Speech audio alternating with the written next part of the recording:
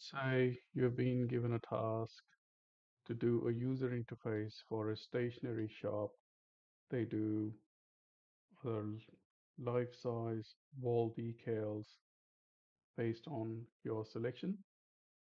They have provided us with the passive layer, meaning the actual interface, how it should look like, and we have been given the selector or the indicator, meaning whenever we select any of these characters, it should just appear on your user interface like so. So we have been given an indicator, we have been given a passive layer. All that we have got to do is now create an active layer.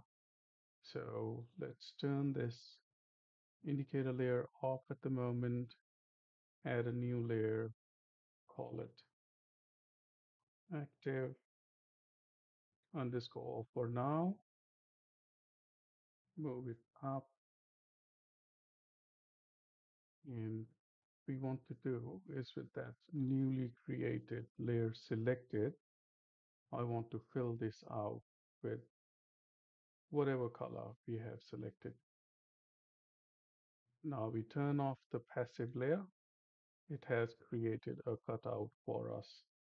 Now we have been using red color previously to define our active regions. So I just fill those areas out with the same color that we used for the previous projects.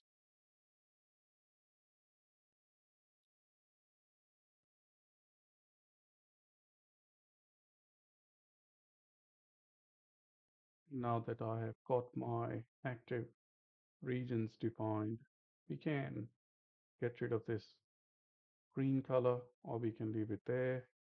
For now, let's actually get rid of it. It doesn't really matter what you do with it, but let me actually get rid of it so that there is a uniformity in what we are doing. We have already given it an active layer name, so we call it active. Now we have got an active layer, we have got the passive layer, we have got an indicator, we have got everything now that we need. So let's say what we need to do now uh, to integrate it with Python. Let's start exporting these layers. So I exported it as active layer or active image.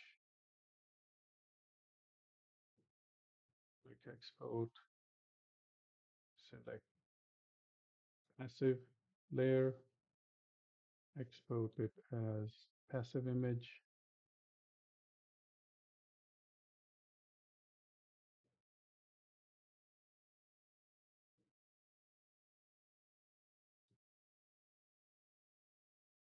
And let's do something about this indicator as well. So now we are doing a checkbox, and whenever something's selected, we want this checkbox to appear on top of that passive image. But when it's not selected, we do not want anything to be on top of that passive layer. So the easiest way to do it is create a transparent layer of the same size as this indicator. Now, sometimes, let me give you a tip here. Sometimes when you bring these indicators over, you say that it's the size of the whole window. That is called a canvas size, whereas what we want for the indicators is to be the size of the indicators or the area that the pixels cover. So the way that we do is we select the layer or the indicator layer, and then we go to layer, crop to content, and now it's just the size of that tick there. So what we want to do now is make sure that nothing's selected and nothing is.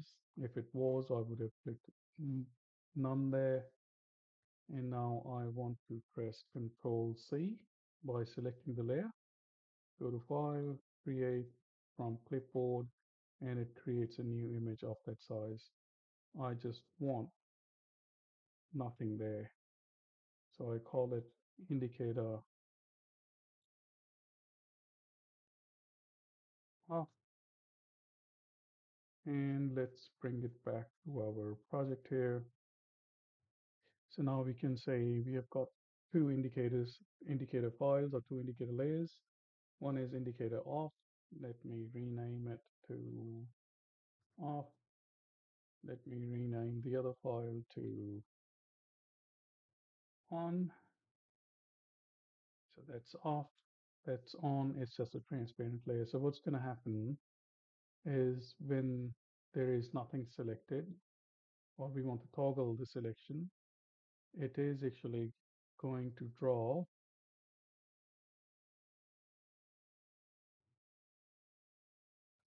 this transparent box on top. Whereas when we have got selected something, it's actually going to draw this tick mark. So we want two different sort of icons here as to speak, one for on, one for off. So let's export these indicator layers as well. So I've done a Python script to do it for GIMP. So the way that you do it is you go Python foo up on the top, and then you click export indicator layers, and it's going to export it for us into the same folder where you saved this project or this XCF file. And we are going to use these two images that have been exported into our Python project. So let's move on and see what we need to do, or what are the next steps now that we have exported all the required layers to different images. So the next step for us now is to run the Python script. So it brings up this open dialog. We select active file, click open, brings up the file, open dialog again, load passive file image, select passive file, click open, and then brings up another dialog box.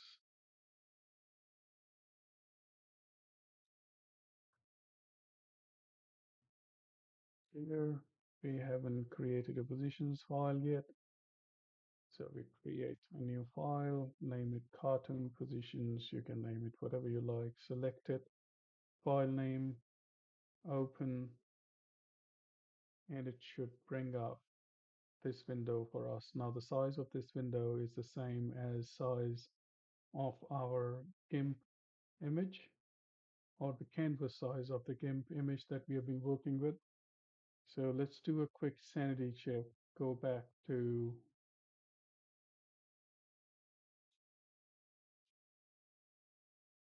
the active view.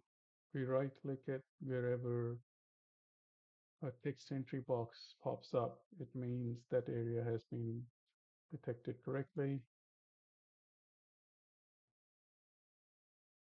And we do a quick sanity check. All of the areas so far, they're going well. Yep. And now we need to do is give all of these active areas a unique name. So because we are working with checkboxes, so we call it checkbox. That's a control type, colon, the group of these checkboxes. So I call it str and then hash sign, and then I give a unique name to it. Let me call it item 1. And I'll have to repeat it for all of these images here. So let me do that.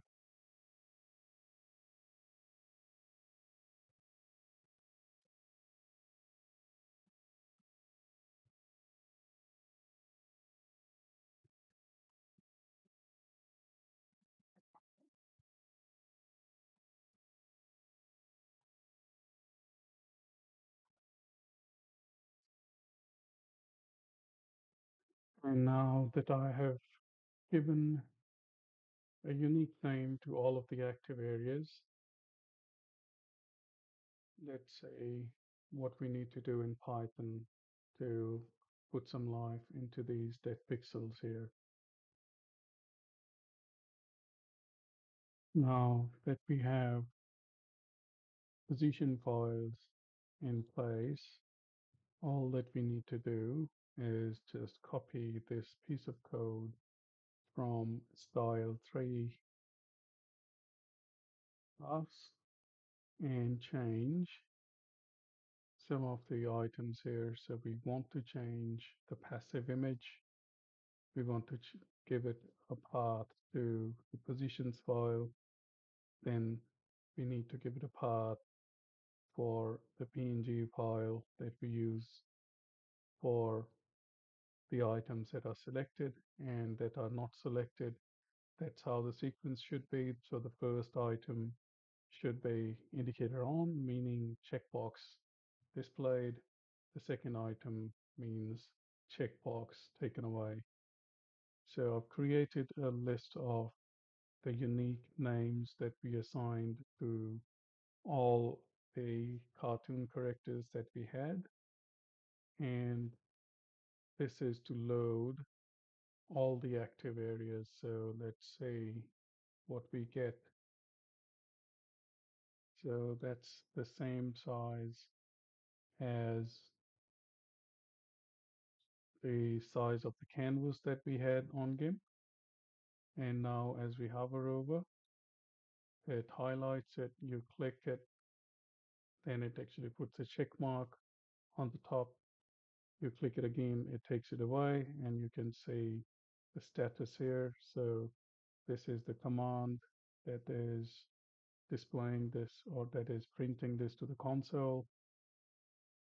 Now we can select, deselect any number of items. So the stationery shop can now print these wall decals based on user selection. That's all that we had to discuss on how to use style 3 checkboxes. There is a default checkbox demo in the class itself. Let me show that to you. So this is the default, one of the samples that I have included in style 3 class. Whereas we hover over, selects that item. If I click it, puts a tick mark, click it again, takes the tick mark away. So it only highlights it when we hover our mouse over the active region. So as you can see, it's very well defined all the active regions. So if we click anywhere outside the active region, the highlighted part gets highlighted.